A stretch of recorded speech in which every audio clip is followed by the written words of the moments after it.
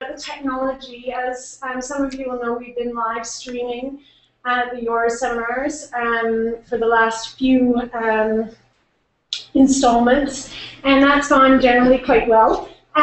We've had good feedback, and in fact have been asked to go further and to live stream the question period as well. So for those of you who ask questions, I just wanted to let you know that your voices, not your faces, but your voices will be on the audio recording. So hopefully you're still keen to participate in that. And this is the first time ever that we are actually live linked to another university as well. The Department of Archaeology at the University of Southampton has an archaeological computing research group that was keen to join in on the conversation. So they're on the other end of the stream right now, and you'll see them later as we enter into the question period. We'll bring them up, and you can see the crowd over there, and we'll be able to participate in the question period as well. So if you use Twitter, please feel free to tweet important things using hashtag YoursYOHRS, and that's the background on the technology. Thanks to Alice Watterson, who has graciously allowed us to do all of this experimental stuff with the technology, but also is doing some incredible work herself. I met Alice when I was a PhD student at Southampton, and she was doing her master's degree at the time, and was doing some really interesting work that we incorporated into the English Heritage Sponsored Visualization in Archaeology project. And then Alice moved on from Southampton to I guess Glasgow School of Art, where there is no archaeology department. She is the representative of archaeology there, and has been doing some spectacular stuff that she will describe to you in more depth. She's been a great friend to me, and is also very inspiring as a scholar. So I'm very pleased and feel very privileged that you came to speak with us. So you can follow Alice on Twitter, and you can follow her blog. Can you tell me the name of the blog? It's Digital Dirt Virtual Past at, I think it's WordPress. Yeah, I've got it up on the screen at the end, so don't worry. You can write that down if you need to. I've got it covered. So I'll pass it on to Alice, who's going to be speaking to us about digital dwelling at Skara Brae. And I will be turning off the lights, but we have a gracious volunteer in case of emergency to switch them back on. So thanks so much, Alice. Thanks for the introduction. Yes, if I could be a total diva and ask for the lights to be dimmed for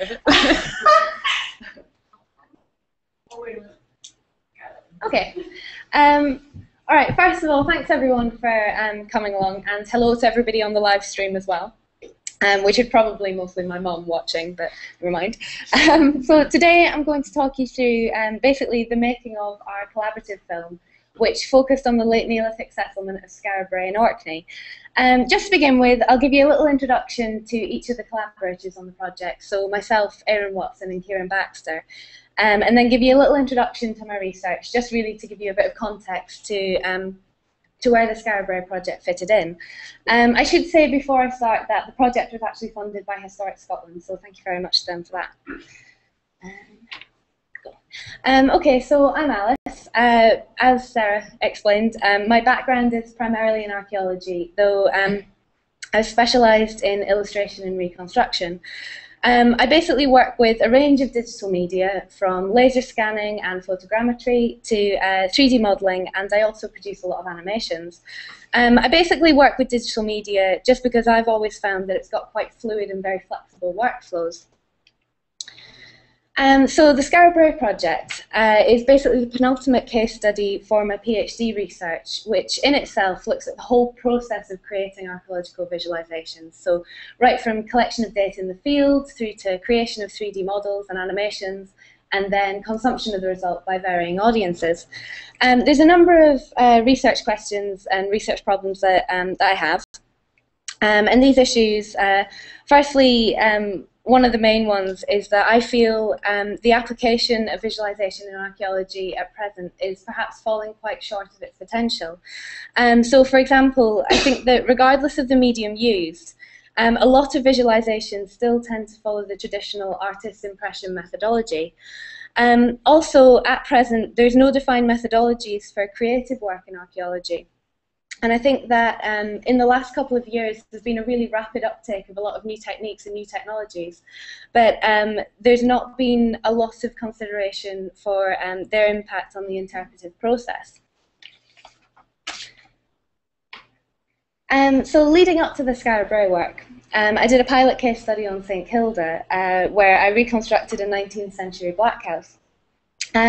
This case study was really just to consider engagement with the site at a survey stage, and I basically worked through the process of producing quite a traditional reconstruction, just to act as a, I suppose you'd say, kind of a control site for the other sites that I would then go on to look at in my research.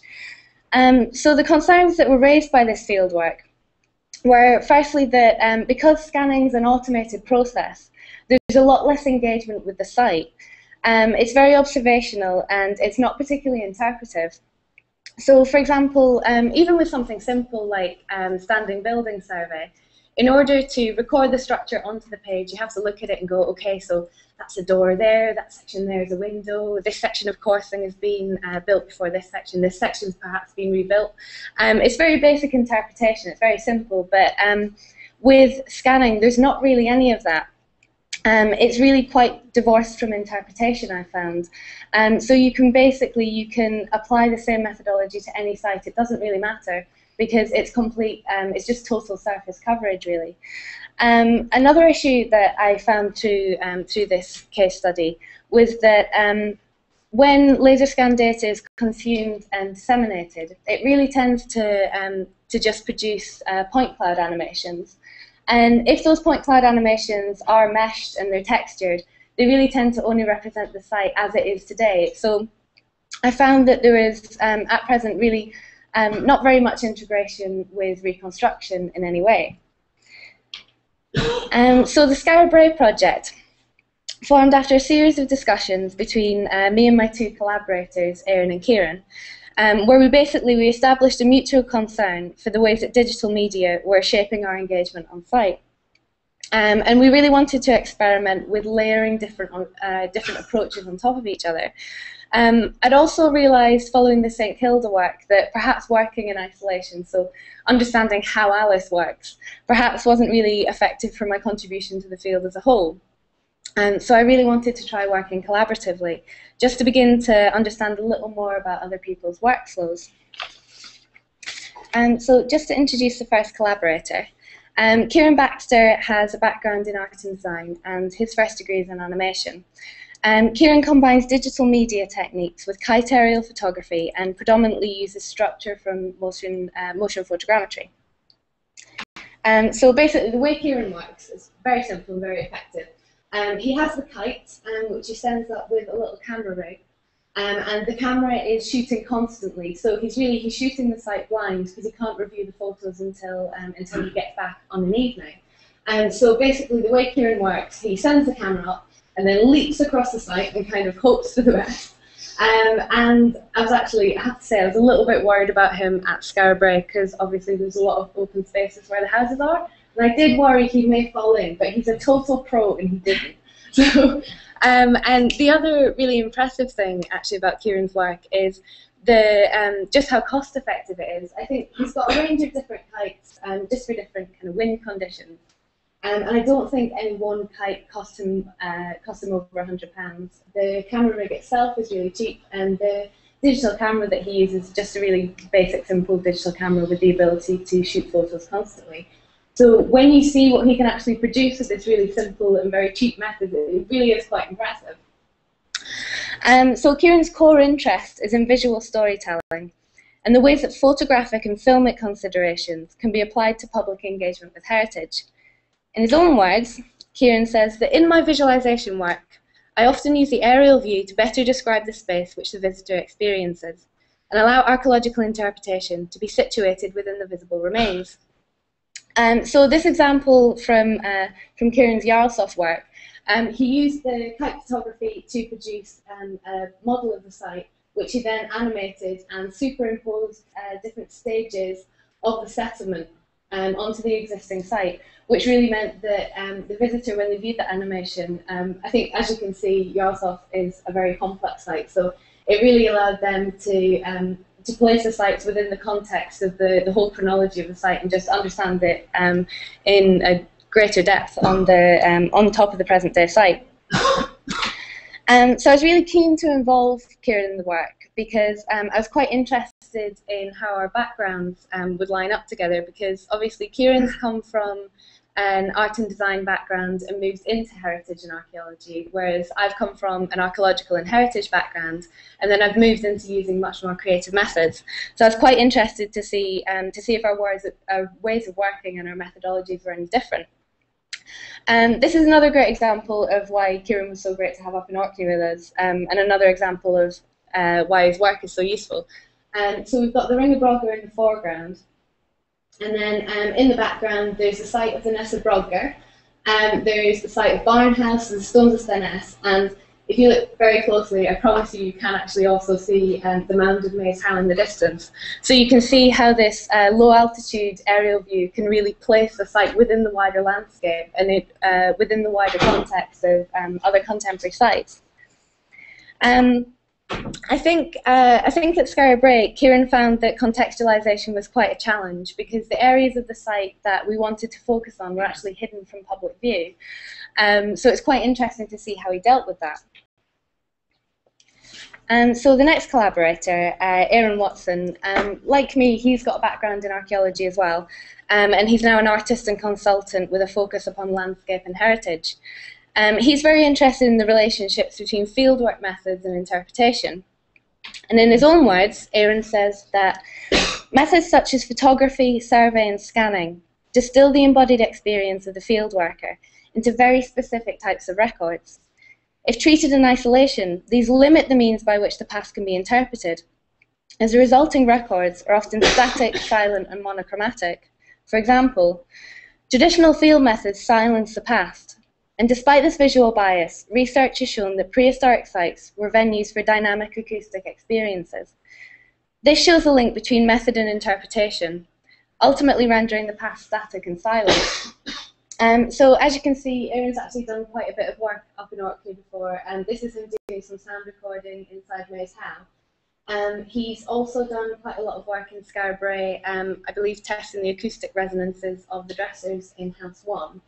And Aaron was a really great person to have up in Orkney because not only did he seem to know everything about every single site that we visited, but he also seemed to know everybody in Orkney. So we did refer to him as the oracle for a lot of the field work, so you can see why he was very useful to have around.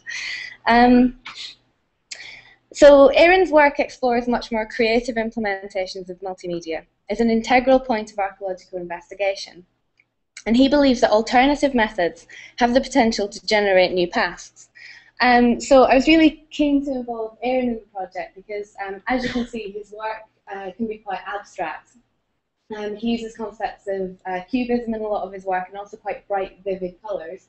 And I think, obviously, this is very, very different to the way that the kinds of things that Kieran and I would produce.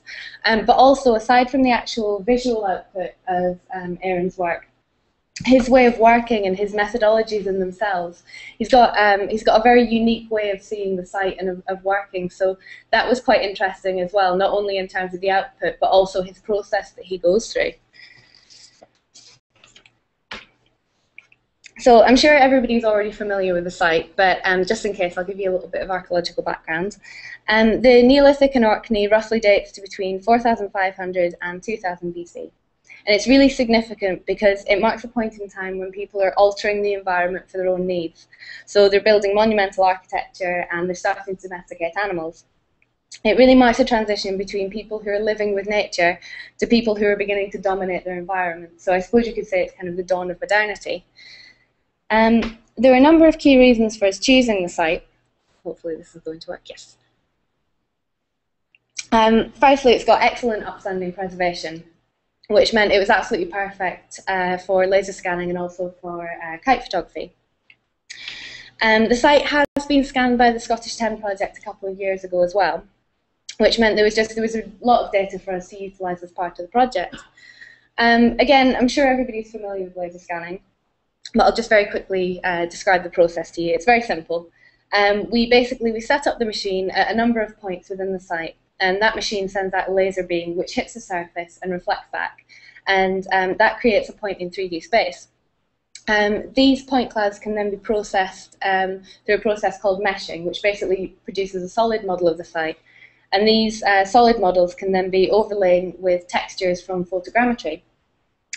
I think it's important to point out with this that obviously it would have been possible for us to just produce a model of the site from scratch in the 3D software, but laser scanning really proved to be invaluable on this project, just because the software that I use, I work with 3D Max and a lot of AutoCAD programs, and I think those are often built and engineered with architects in mind. So that means that they're very good at straight lines and they're very good at right angles, but they're not particularly good at producing organic shapes. So with a site like Skara Brae, which is so complex and really the essence of the whole site is in its architecture, it was just completely invaluable to have all that data to be able to utilise, and I really don't think we would have been able to produce what we did without having that. So visitors to the site today, I think they've got quite an odd perspective looking down into the houses from above. It's not really the perspective that somebody who would have once lived there would have had. And so as a result of that, we really wanted to make the film feel much more explorative. The main issues to be addressed through the fieldwork were, firstly, that we felt the interpretive process was perhaps being mediated by technologies, and that those technologies, when they're often used in isolation. Also, as I mentioned earlier, we felt that although the technology was advancing, perhaps the theory and consumption really wasn't.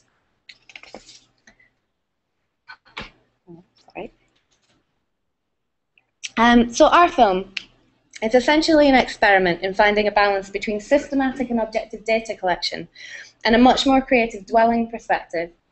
Now, what I mean when I say dwelling perspective is essentially time associating with the site without the use of technology. So basically, you're looking with your eyes rather than through a camera lens. It's all about sensory perception, and it's all about emotional responses.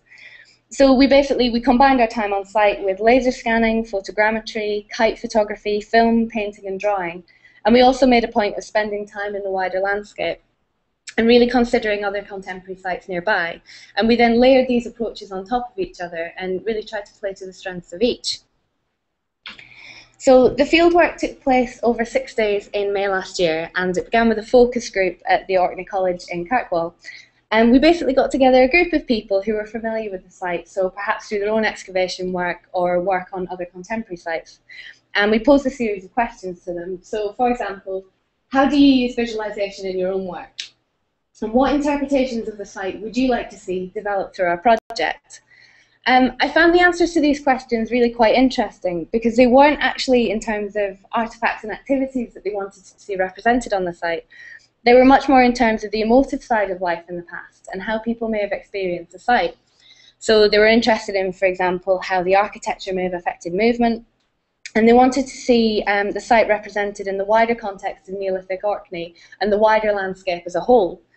If they had used reconstruction in their own work previously, so perhaps through publications or setting up displays in visitor centres, I think they said that they'd always felt restricted by having to adopt one static viewpoint. So that could be disembodied from perhaps an aerial view or embodied from a scene within a site. So we put together a brief just to structure our time on site a little bit. I think it's really important to point out here that with creative work like this, it's really easy to just create a fiction about the site, but we don't, because we have to stick to the archaeological record and we're always responding to the evidence.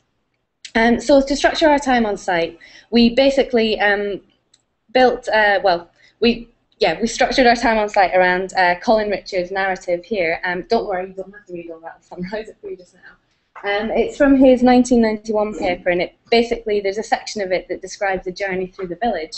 So it's moving from Passage A down through Passage B and towards House 7. And he notes that there's significant transitional points within this journey, So that could be incised scratch art on the walls, which I'll show you some examples of in a moment, or sill slabs that you have to pass over, so it's kind of like moving through different transitional spaces. So this map here just shows the route of the film. So we come in with an aerial view over the village, and then down into House 1, and then down the quite wide passage A, down into the really narrow passage B, and then into House 7 here where the film concludes. The whole premise of the film is basically that we're moving from the present day site to the reconstructed past.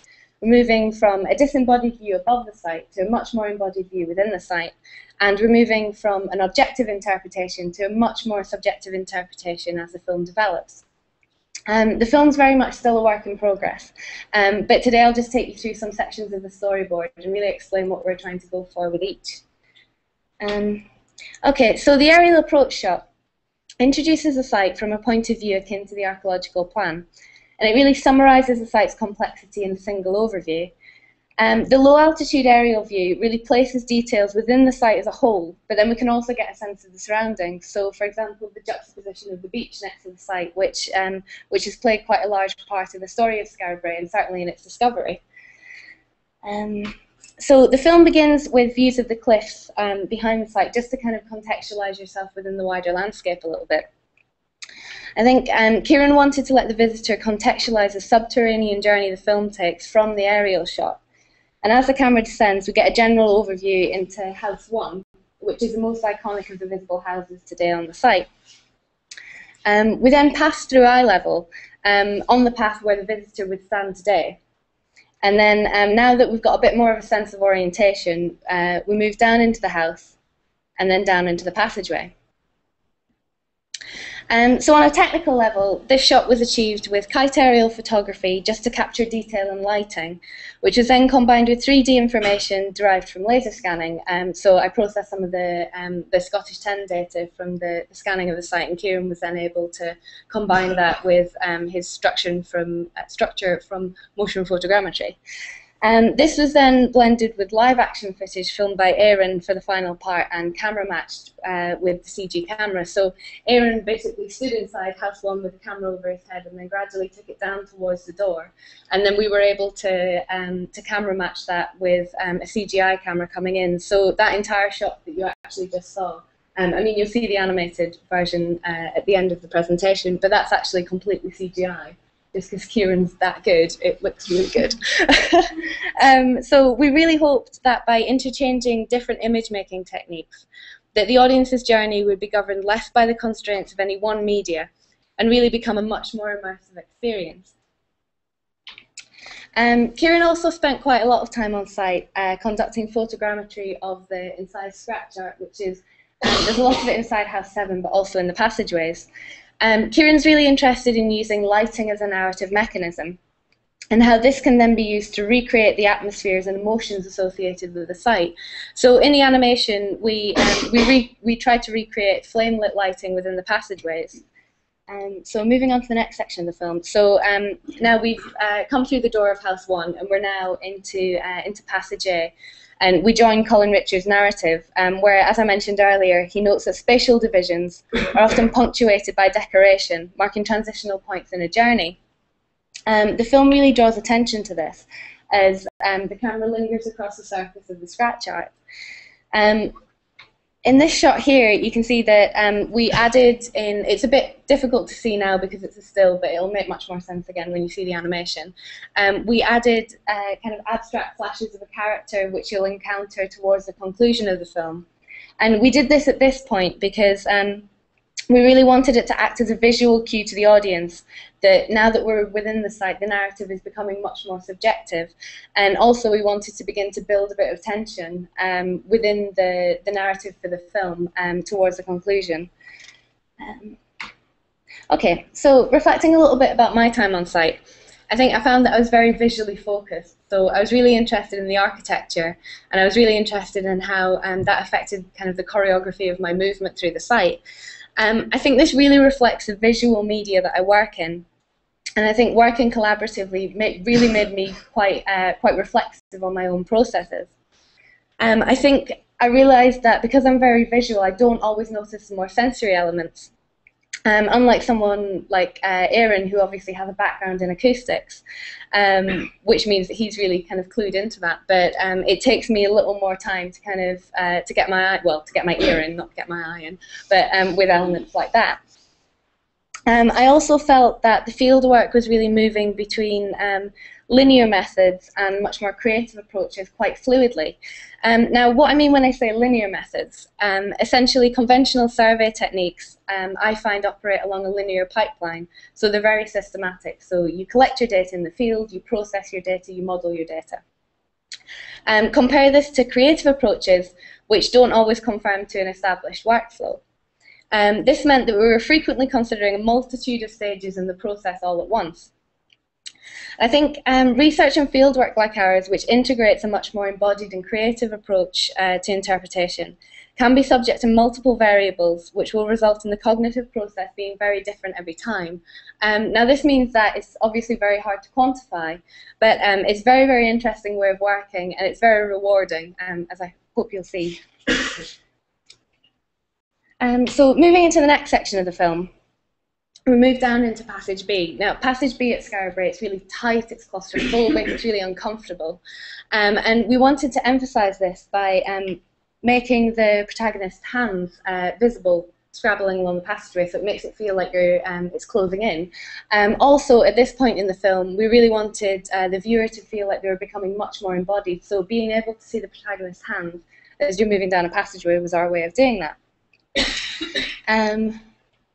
So as we move down towards House 7 and come around the corner of Passage B, you'll see that there's a fire outside the entrance to House 7. This is quite a familiar feature at a lot of sites in Orkney, particularly at Barnhouse. And ethnography suggests that fire could have a cleansing symbolism. So it's the idea that you're moving into a different transitional space and you pass through fire and it's cleansing. So moving into House 7 now, we're now in a completely CG environment. So this was built up from the laser scans of the site, the photogrammetry textures, and then I built in a lot of the reconstructed elements, so the character, the artifacts, rebuilt the roof, and added in a lot of atmosphere into that. As you move into House 7, you'll see that the artifacts that we chose to represent in the foreground are very ritual specific. So there's pots of ochre, because we think people might have been painting their skin, and we certainly know from evidence that that they're painting onto stone and painting onto scratch art. There's a lot of kind of medicinal herbs and berries and pots of things. There's a cow skull, which was excavated from a ritual context in the left-hand side bed. And then the much more domestic artifacts are kind of placed to the background. So you've got fishing nets, you've got a drying hide, you've got stone axes and drying food in the ceiling. And we really we placed the ritual artifacts in the foreground because that was the interpretation that we decided to go for with House 7. And we decided on that because House 7 at Skara Brae, it's archaeologically very different to the rest of the site. For one, it's peripheral to the rest of the village, so you have to go down its own passageway to reach it. It's away from the other houses. It's possible to lock House 7 from the outside, so you can actually lock people in. And also, most significantly for us, there were 2 female burials in the right-hand side bed, which were placed there when the house was built. And House 7 is one of the earliest houses at Skara Brae. So that was reflected in the fact that we chose to represent a female character sat behind the fire. Also, something that didn't make it into the final edit of the film, we did quite a lot of filming at Maze Howe Chamber Tomb, walking down, filming down into the passageway and into the chamber. And we wanted to make a parallel between Passage B being a really tight and uncomfortable struggle and it being quite similar to the struggle, although, well, Maze Howe is a much larger site, but we felt that it was the most recognisable, which is why we filmed there. But a lot of other chamber tombs in Orkney, they've got that really similar little struggle down a long passageway. And something that had actually come out of the focus group was that people were quite interested in having collective memory represented. So this is basically the idea that people living within Skara Brae would obviously have a knowledge of other sites out with Skara Brae itself, and that they could also make those parallels. And having that close proximity to the dead in House 7, so we were kind of wanting to go for the idea of houses of the living and houses of the dead and make that parallel there. Unfortunately, when we edited this footage into the sequence, it didn't really work, and it was quite confusing visually, and we felt that the film's going to become quite confusing as it concludes, as you'll soon see. So we really didn't want to push that too far too soon. So moving on to, oops, a couple of slides. Okay, moving on to Aaron's contribution to the film. As I mentioned earlier, Aaron's very interested in creative methods. So for example, photo collage and abstract painting. And at Skara Brae, he was really interested in how these could be used to juxtapose traditional approaches. As he puts it, to make space for different kinds of interpretations to materialise. At Skara Brae, research has shown that the structural elements such as the dressers aren't solely visual, but they also have acoustic properties as well. So ultimately this renders a photograph, a spatial survey or a laser scan really quite inadequate by itself. We do have a soundtrack that's currently being produced by John Wass, who, I think I'm saying that right, I'm not sure, but that's going to really creatively explore the acoustics and soundscapes as a protagonist moves through House 7. And I think once that's built in to the animation, it's really going to add a whole other dimension and really make it quite an intense experience. So in the next section of the film, we encounter abstract images scratched into stone. And evidence from both the Nessa Brogger and the Links of Noteland indicate that these could have been painted with bright colours. So this section basically combines Kieran's photogrammetry work, which is then animated and draped over with some of Aaron's abstract painting. Next, the protagonist moves towards the figure who's seated by the dresser, where their experience becomes quite extraordinary and really quite disorientating. And this sequence is partly derived from our experiences of working within the darkness and confined spaces of Skara Brae, but it's also quite suggestive of the altered states of consciousness that are often associated with ritual. So the figure is holding a ceremonial artifact, a carved stone ball, and ultimately this is then passed to the protagonist. We painted my hands with grooved wear patterns for this sequence of the film, so this is all live action footage now. So this direct connection, it concludes a journey that began with the disembodied perspective of flight and then ends with an embodied and transformative encounter with a place and with a person. This is a metaphor for our engagement with the archaeological record. If we were to visit the Neolithic, it would be an unfamiliar, visceral, and I think quite a scary place.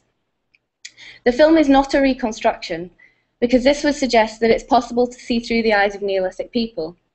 Instead, it portrays the past and the present, strange, emotive, dynamic, and transformative. So as you'll have noticed, the bay and the cliffs feature at the start of the film, but they also feature at the end. And we really did this just to kind of recontextualize the audience with the present day site and kind of bring them back. Okay, so just reflecting a little bit about the work. Fundamentally, this is an open-ended project whose emphasis is on living and working with the site over time as interpretations develop. Its purpose is to challenge and be constructive by opening up new avenues of thinking within the framework for archaeological evidence. We want to emphasise that although a more creative approach may be harder to quantify in the same way as systematic data collection, this does not make it any less relevant for interpretation. Scientific approaches want answers, but creative approaches instead seek to raise new questions and they avoid established stereotypes. Each individual contribution to the film could be exhibited separately, as each approach offers a unique insight into interpretation of the site, be that scientific and objective, or creative, experiential, and subjective. What is key here is the layering of multiple methods, mediums, and interpretations, avoiding using individual methods in isolation. Our approach and our methods have encouraged us to take time to experience Skara Brae, both with and without the use of equipment. Research schedules and traditional methodologies rarely encourage archaeologists and surveyors to just step away from their scanners and other recording machines and just simply dwell. As a creative method, the film converges survey data and the archaeological record, alongside subjective and embodied sensory experiences. This results in a challenging and really quite emotive portrayal of this remarkable place. So I'll just show you the full film just now. Unfortunately, as I mentioned, it doesn't have a soundtrack yet. That's still in progress. And you'll notice that the character in House 7, the CG character, isn't animated, which is something that we really wanted to have time to do, but we just ended up, we really didn't. So I'll show you the full film just now, and apologies for there not being any sound.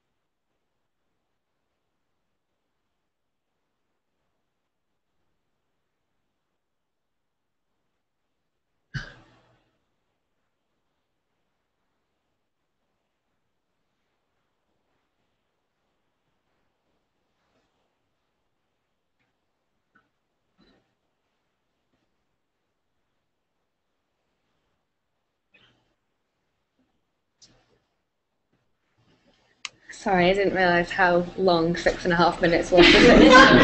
Sorry if that was really awkward, and sorry to the people on the live stream. So that's the current edit of the film. We think that that once sound's added, a lot of the edits might change, and we might linger longer on certain things. And cut out other bits, but I think you can appreciate that once sound's added, perhaps especially there's a lot to see. That won't seem quite so long once there's sound, and once that's built in, I think the whole experience will really come together. But as I said, it's still very much a work in progress, and Erin and Kieran were great to give up their time to be involved in this as well. What was I going to say? Yes. So although the focus of my research is obviously on process rather than outcome, audience feedback is still really, really important, and it'll actually form part of the evaluation for the project and for the writing up of my thesis. So I actually have some questionnaires with me that in your own time it would be great if, since I've got a captive audience here, if you guys could, it's 1 page, don't worry, but if you guys could fill that out, that would be really great. So. Yeah, I really hope you enjoyed that, and thanks very much for your time. And thank you, Sarah, for inviting me down to do this. Thank you so much.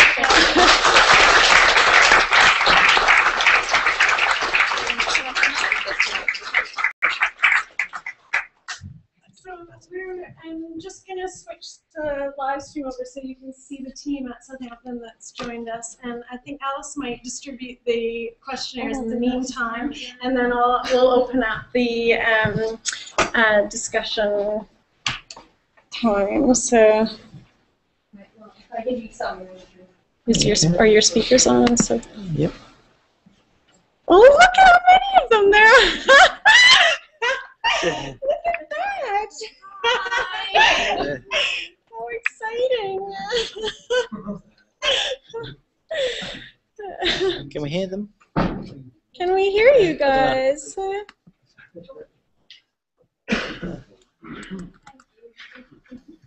No. Oh yeah. There's a speaker. Oh yeah. We'll just try to. Look at that.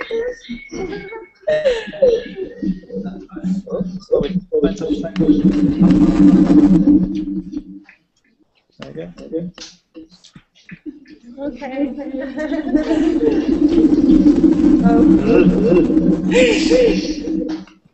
Maybe we better turn off the sound on our end. Yeah. Okay. Yeah. Okay. Yep. So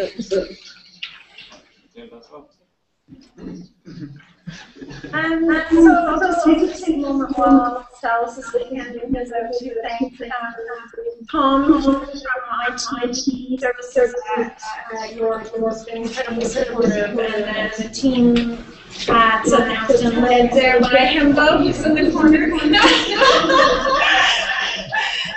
And also a great helping Tom, who's right in the center there. And Alice know many of them, since she was also a certificate student. So, I think I'll open up the questions into those of you who are here right now. So, is there anyone who wants to kick off queries with Alice? Andrew. Thanks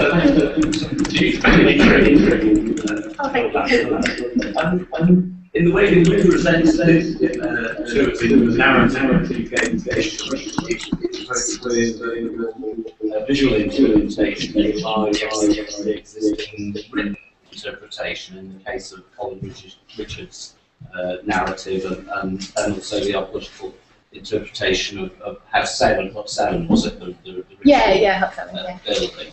So, I mean, it's difficult without knowing what commentary you're going to put on the film. But I mean, is the intention to add that explanation to the audience, or do you anticipate that the film should be more standalone? Well, I think it really depends what the audience is that the film's going to be shown to. The soundtrack that we're going to have won't actually have any narration with it. It's just going to be an ambient soundtrack that will kind of like build up as the film develops. The way that I'm currently kind of presenting the film and the project is actually up in Glasgow last week. I had the film showing in the archaeology department on a TV screen, and then an accompanying exhibition. And the exhibition, it had stills like you've seen today from the kite photography and the reconstructions and kind of the laser scans and all the elements like that. But it also had a lot of black and white photographs from the field work. So the exhibition itself, it has captions as well. So it basically, the exhibition explains the premise of the whole film, what we're going for, builds in that we were kind of working from loosely based on a narrative and all of those elements. But it also it has the field work built in with that. So not only do people get to see the final product and why we went for that, but they get to see the whole process as well. So that's currently how it's being kind of distributed and things like that. So. Yeah. I suppose what's behind my question is how much is it a sort of standalone digital product, and how much does it rely on other media in order for the audience to? I think it would very much depend on where it was shown. I think if it was shown, for example, we're hoping to, we're in talks with Historic Scotland about actually showing it on site at Skara Brae. I think when it's shown on site at Skara Brae, it will need that exhibition with it, because obviously you've got a public audience coming through, and they've already been through the visitor centre, which has got a little interpretive film in there, and it's also got a lot of the artefacts and kind of explanation for that. So they've kind of come through that, come to the site, and I think they need that element, because obviously not all of them are experts, and they've got different levels of understanding. I think if the film was to be shown somewhere like the Pirwall Art Centre in Stromness, I don't think it would need the exhibition with it. I think the film could stand alone, but that's in a much more artistic context, so I really think it depends with that. But certainly I think for kind of wider public consumption and in an archaeological context, it would really need that exhibition with it. Otherwise it's just a bit mad. I'm just, especially right at the end of the film, which was fantastic all the way through, I'm just wondering is there consciously any borrowing or influencing in the sort of aesthetic way that the film's got together from video games? There's a very first-person narrative to it, which I thought was fascinating. But I think we didn't make a direct. Yeah, we didn't really consciously kind of think, okay, this is going from a gaming perspective, but certainly when we were on site and we're kind of discussing the way that the narrative was coming together, I think a couple of times we kind of did mention the kind of first-person shooter perspective, and it is very similar to that. So it wasn't something that we did consciously, but it's not something I mind being kind of compared to, because I think that's a very interesting perspective to take. I suppose, sorry, I was just going to say, I suppose the only difference is that this is kind of a controlled narrative, so you can't really explore it. It's a set film, so that's kind of away from the gaming engine thing. Well, what I was going to follow up is that it seems very much like Dear Esther. Yes. And that's the other side of Scotland, but still it has, and Dear Esther, even though it's a game and you have some sort of illusion of agency, still it's rather linear, but that's okay. And again, I was fascinated by the sort of maybe subconscious interplay between those. Yeah, I think DRS is great, and I've definitely spent a lot of time kind of exploring in that, and I like the way that that narrative builds up. So probably subconsciously there was like a bit of that going on. Certainly. Is it an archaeology project or an art project? That's the question. Can it be both? It's definitely. It's a difficult one, I think, because I'm the one that's kind of put the project together, and I still very much class myself as an archaeologist. I think that, yeah, it's an archaeological project, and I think archaeologists can take benefit from it, and it's interesting, not as a, this is what we think the past was like, this is our interpretation of the site, but as a talking point to discuss the site. So I think it's useful in terms of that. But then I think when you've got such creative elements and you kind of, you know, we've gone for that dwelling perspective and the whole way that we were working, it is very creative. So I think it's got merit on that side as well. But I would say at the moment, Aaron may disagree with me and Kieran may disagree with me, but for my part, certainly it's very much grounded in the archaeology. Hi, I'm Keith. It was really good, and I was drawn in by the sort of the atmosphere, and it made me wonder how much work you had to put into the lighting, and where you chose to just make up lighting, or you had some evidence behind where you chose to put well, lighting effect. it did take, with House 7 in particular, we found that, well, first of all, moving from Passage B, we had a lot of problems. So the film wasn't the best quality, I had to compress it quite a lot, but you can see that as you move into to Passage B, we were going from trying to merge the live action footage that we filmed, and obviously there's a lot of natural light coming in, so we had you know, the exposure kind of going crazy for that. And once we were into Passage B, then we really wanted to build into kind of the full reconstruction. So obviously it would be very dark, but then you couldn't see anything. So we kind of had to get a bit of ambient light going there, and having the fire outside really helped. But as I said, I mean, this whole project was really an experiment, and I think if we were to do it again, we would have done that very differently, and we would have perhaps had the character kind of holding some kind of torch as you're going along there, and done that differently. But within House 7, I spent a lot of time deciding how to represent the roof, and I ended up going with kind of taking a little bit of artistic license with this, in terms of we don't know they didn't have that. We had a small hole to allow smoke to escape from the house, so that was letting in a bit of light. But within House 7 itself, it's quite difficult with projects like this, because obviously you want to stick to the archaeological record, but then you've got to make it clear for people to see. So I went with a 3-point lighting, so you've got the lights from the fire, and then there was actually a cold blue light behind the character, just to kind of make her stand out from the background. So it's difficult because you're from the fire. No, it's I produced a 3-point lighting scheme for that, but it did take a long time to get the look just right, because you didn't want too much light coming in, because you're trying to go for that atmosphere as well to kind of complement the narrative, and then also match with the live action footage that we had. So yeah, so it's a balance really. Other questions? Shall we see if the folks in Southampton have any to pose to Alice?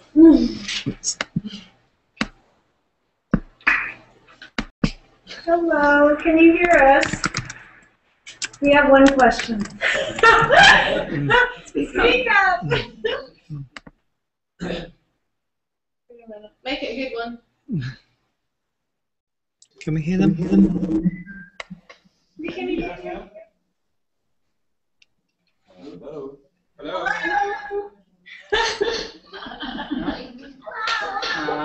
Can you hear us? Yeah. Okay. Okay. In this project, I assume you made your rendering from a number of sources to do the project. Did you follow a methodology in creating this project, or not? I'm really sorry to say that again. It was something. Feedback. Could you type it? Alright, can you hear us now when we talk closer to the microphone? No, that's good. That's good. That's fine. That's fine. in your work, you worked on a number of sources to digitize your model, right? Yes. Yes. Did you follow a methodology, or you just made it up as you go? I think. Oh, I can hear myself. I'll turn that. Okay. Right. Yeah, it kind of varied. It depended what kind of element I was working on for the film. Certainly for House 7, I chatted to people who had done a lot of work on what the roofs may have looked like and how to kind of reconstruct certain elements. So there was that kind of methodology there, and I was keeping a reconstruction diary as well throughout the whole process. So making a note of the decisions that I'd made and why I'd made it, and perhaps if I'd read a paper that had influenced me reconstructing the roof in a certain way, or representing artifacts in a certain way, I'd kept a note of that. Yeah, I think, does that answer the question? Is that okay? So yes, and it kind of depended when it got into more subjective interpretation. It was kind of going less by a methodology. I sound old.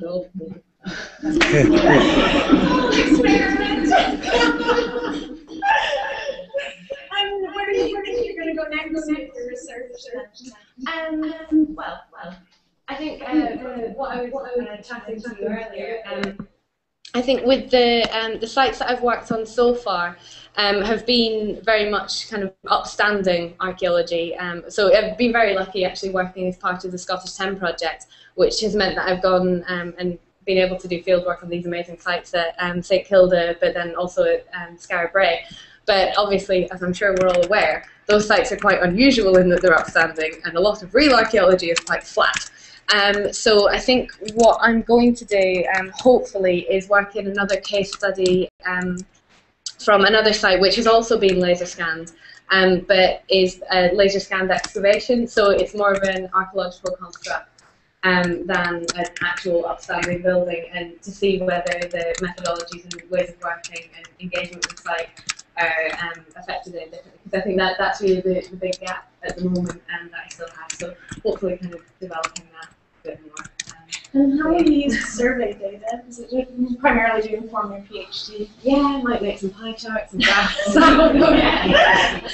Yeah, basically the way that my thesis is structured is the idea that through the process of producing these visualizations, I'm looking at collection of the data in the field, so a lot of laser scanning and survey, and then the process of creating these models and the engagement through that. So my research is really process focused, because I think that's really important. Certainly when you're using visualization for research it is, but obviously audience feedback and kind of how these images are being consumed is also a really important part. So that's going to form kind of a final case study and to see what the reaction is to this, and just really to see if the kind of things that we were going with this film, whether people kind of got it and understood and picked up on that without having it kind of played for me.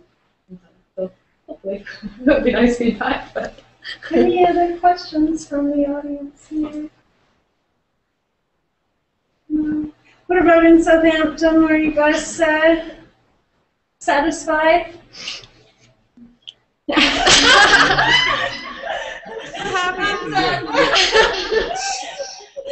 Thanks so much. Thanks so much to Rambo and everyone there, Tom and Dean, who helped organize everything there.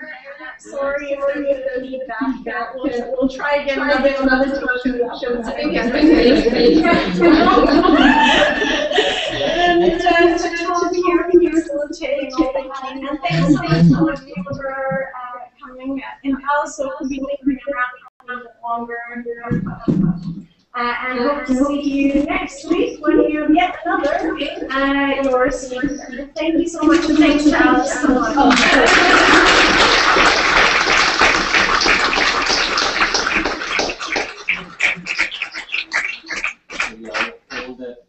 the video and the slide will be available as they yeah, hard to hear what it is.